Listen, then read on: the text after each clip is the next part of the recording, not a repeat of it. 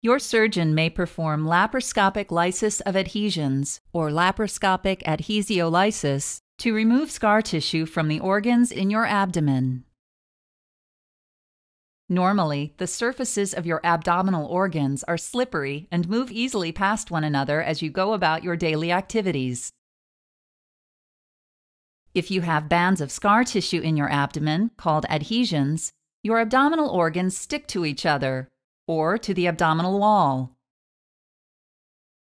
These adhesions can cause bowel obstructions by constricting your intestines, or twisting, or pulling them out of place, partially or completely blocking food or stool from moving through them.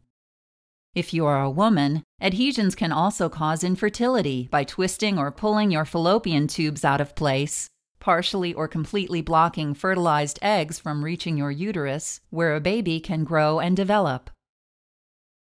The most common cause of abdominal adhesions is abdominal surgery.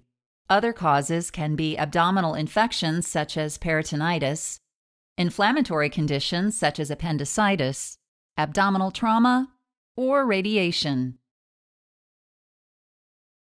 Before the procedure, you will be given general anesthesia, which will put you to sleep. Your surgeon will inject gas into your abdomen to expand the abdominal cavity, making it easier to see the structures inside. Then your surgeon will make a small incision to access the inside of your abdomen.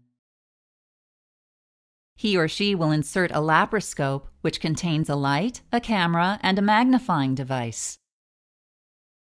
The laparoscope will project images onto a TV monitor to guide your surgeon's work. After examining the abdominal cavity, your surgeon will make 3 or 4 small incisions in your abdomen through which to pass surgical tools.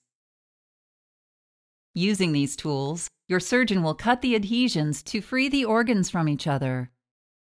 Once all of the adhesions are divided, your surgeon will remove the laparoscopic tools and close the incisions with stitches. After your procedure, you will be monitored in the recovery room.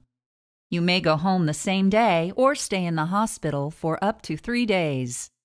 To help your recovery, keep the incision sites clean and dry.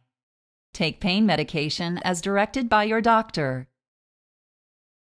Avoid heavy lifting, and do not drink carbonated beverages for 2 days.